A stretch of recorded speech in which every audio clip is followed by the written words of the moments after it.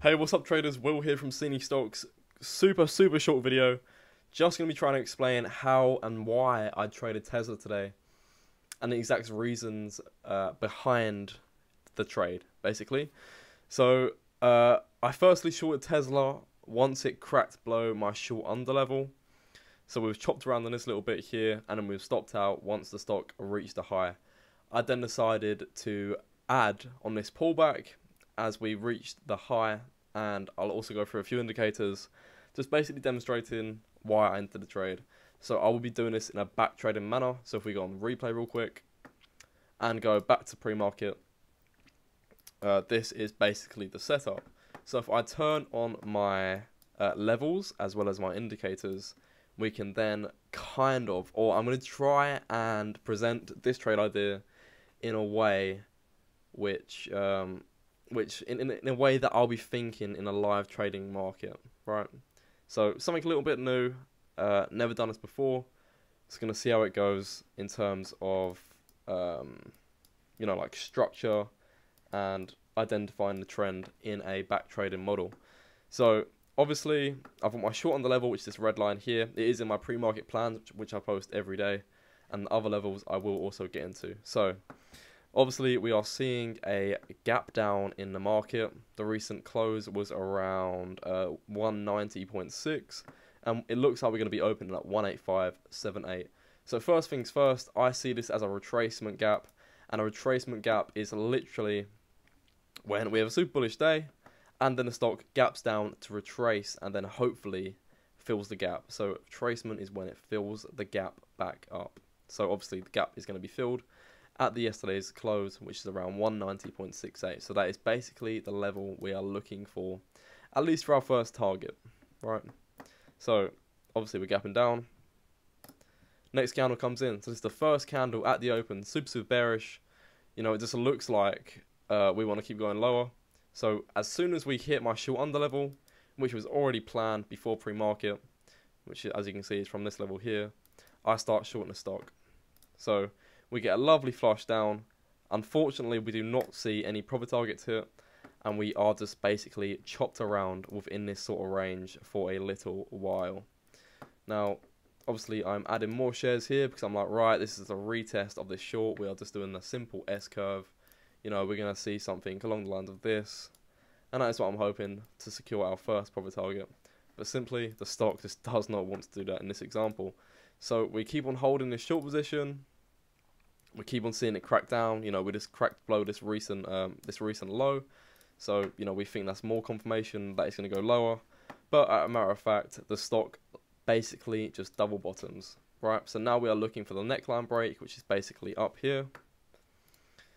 And then bang, we break the neckline, and also we flush out any short traders who have their profit target literally on the recent resistance. Right, and that is obviously where I got stopped out as well, because my stop was there as well. Pretty ironic, but yeah, my stop was there. So now I'm looking at the trade. I'm like, right, if this stock really wants to just fizzle out, maybe do something on long lines of this, I really want to see this lower wick go. And the reason for that is because this candle is super bullish. This is a 2-minute time frame. I want to make clear. And this is a super bullish candle with a lot of volume as well. So we are looking for a bearish candle to close below this candle here. And the reason is because if this candle, or if a bearish candle closes below and actually holds below it, that means every single buyer who is in this candle is now under the water and is either going to be buying more shares down, here again at this level, or they're just going to be forced to sell. And when they're forced to sell, obviously it's going to create more pressure for the stock to go down. Right, so at this moment in time, on the chart, I am not holding any position, and I'm looking to go in long. Right, so what do we see? We see VWAP, and we also have the 21 and 10 EMA in this cloud. So we're currently holding VWAP, looking super strong right now. I can't remember why I've got this green line here. Looking super strong, and also we have just rejected this change in trend level. So if we go out on my chart quickly, you can see that this is a recent pivot point, and obviously it is a crucial support and resistance as well. Has been in yesterday's session, also. But it has me thinking, like we will likely pull back and go higher. So that was basically my thoughts upon that situation. So we start pulling back, we start retesting level. Obviously, more sellers are coming in, you know, because the risk to reward of this level is quite good. Like if you're shorting anywhere within this zone, right? So let's say this area here, your stop loss would likely just be up here somewhere, right at this 187.80 level, or at least that's what I'll do. So the risk to reward is pretty good if you are going to be targeting this like 181.66 level, or at least a lower day.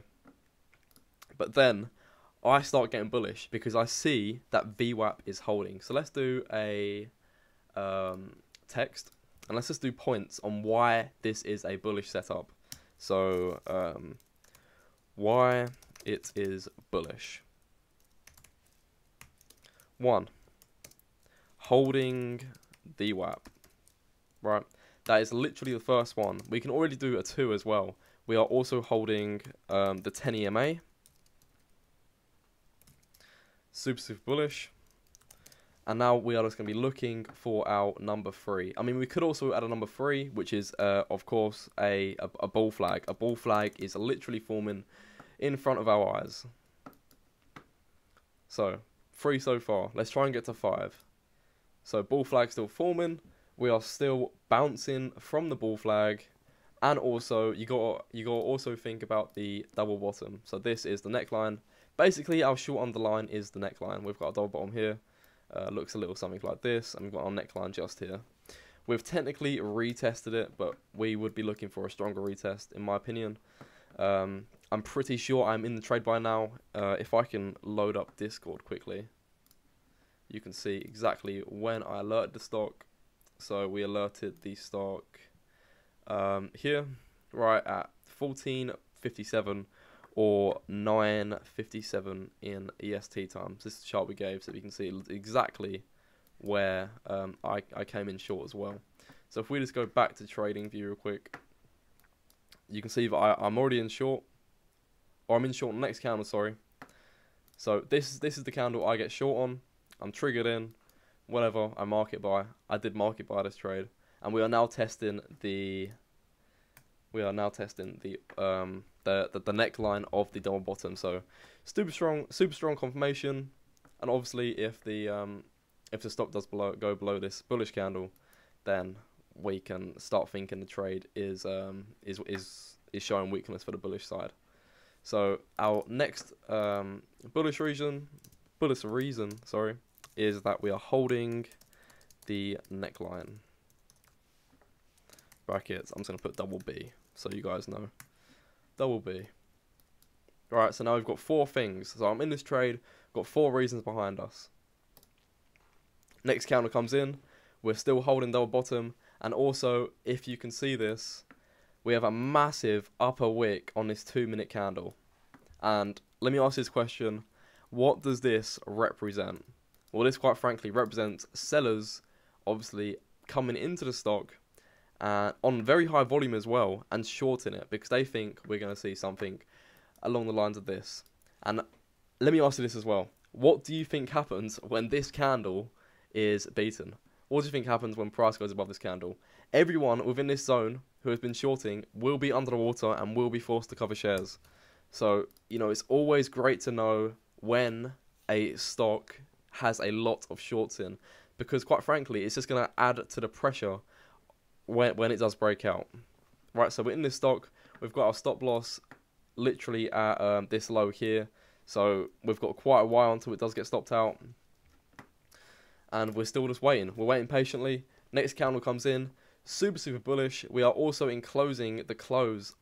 We're also closing above the close of the previous red candle, so we can see that already some shorts being trapped. Obviously not as many.